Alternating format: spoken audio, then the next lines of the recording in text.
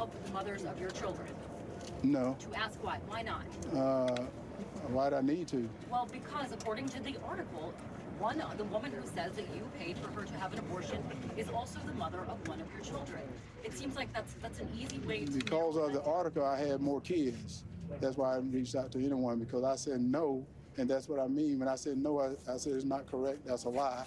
And that's what I mean, that's a lie. But if the woman said that Yes, let me go to her. Thank you. You said that if this did happen, there's nothing to be ashamed of. How do you Wait, I never said... You said that this morning on UU. No, what I said, I was talking about something totally different than if this did happen.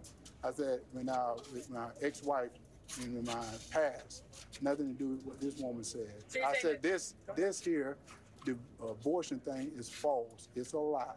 And that's what I said. I said anything happened with my ex-wife or what Christian was talking about, I don't know. But as I said, if anything happened, there's nothing to be ashamed of, because my ex-wife and I have been the best of friends with her husband and my wife.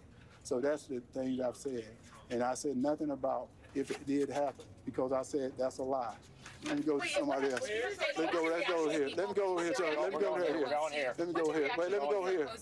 I'll put it to you. Just really quickly. What's your reaction to people so close to you? Your son, a mother of someone who says that she's the mother of your kids, saying that you're lying. What's your reaction to people so close to you, saying don't trust you? Well, just like what I just said, the Democrats are desperate for this seat. This seat is important. They're very desperate for this seat. I love my family. I always love my family. I'm going to win this race. I know I'm going to win this race and stuff. Herschel, will you debate Raphael Warnock in Savannah next Friday? Oh, is he going to be there? He better be there. He told me he was going to be there. Are you going to be there? Okay, so I'll see you there.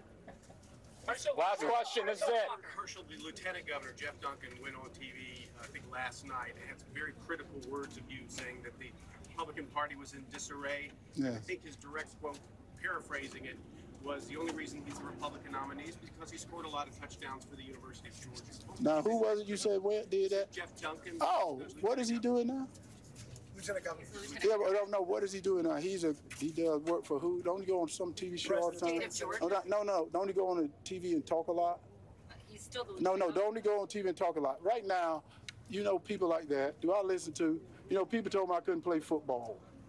So do you want me to listen to someone like that? I'm here to win the seat for the Georgia people, because the Georgia people need a winner. They don't need no one that we see going on right now. Georgia people looking for